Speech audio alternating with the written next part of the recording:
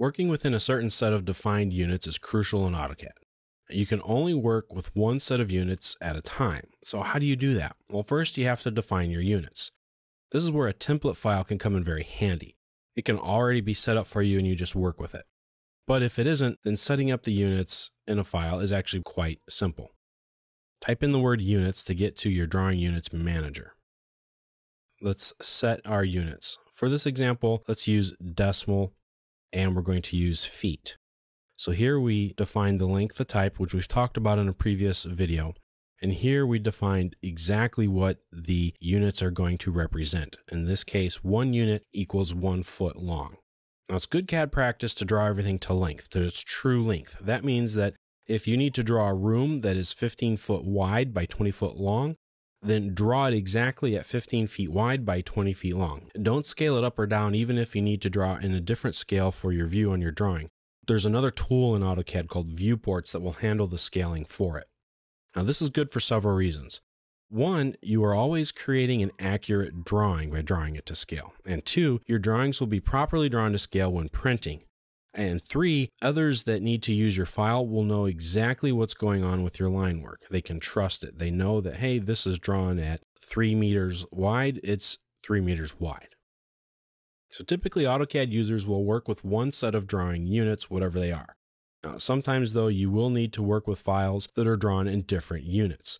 That's why it's important to define your units in the unit manager. If this is done properly, AutoCAD can interpret the different units accordingly and scale the line work as needed when you bring it into your drawing. Keep in mind that not all CAD users are responsible as you, and they may not have properly set up their units. It happens from time to time.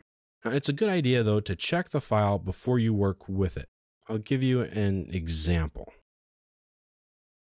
Let's open up the architectural example file here called Imperial. Now, this is a very simple drawing. It's just a hallway here with some windows and a few doors for a couple of rooms. Now, this is set to architectural units. So if I open up the unit manager, we'll see here it's set up to architectural units, a precision of 1/32 of an inch, and each unit is set up as 1 inch. Now, if we open up in that same folder, the Civil Example Imperial, click Open. This is just a simple roadway here, a little pond, and a couple of residential lots with an area where a building is going to be at. Now, if we type in the word units, we see that this drawing is set up to be decimals of a feet, precision is at 4 decimal places, and our units are set up to feet. So whenever we type in the number 1, we're drawing at 1 foot long. In our other drawing here, the architectural example drawing, when we type something 1 unit long, it's 1 inch long. So now if I want to reference this file in, type in XREF, this will open up my XREF manager. Now this will allow me to reference one file into another, and that's what I'm going to do here.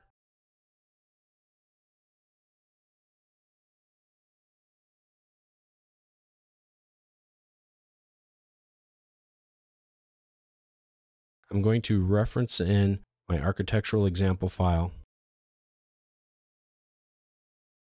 And here it is. I'm just going to insert it right there. So now you see my drawing right here of my building.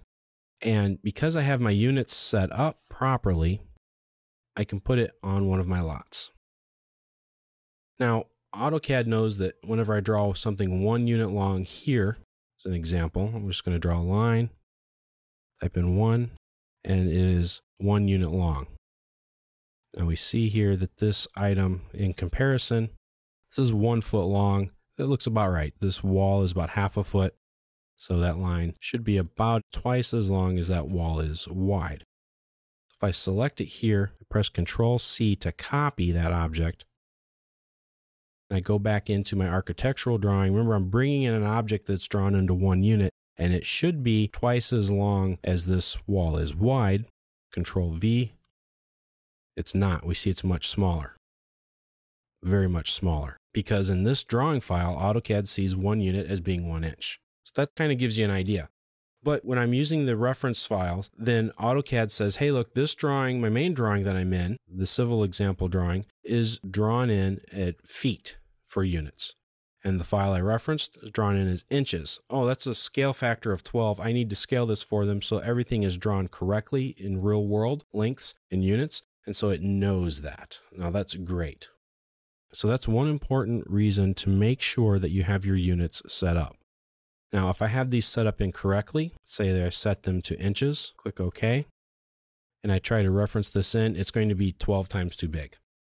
Now, this also works between feet, imperial units, and metric units, or vice versa. So it's great.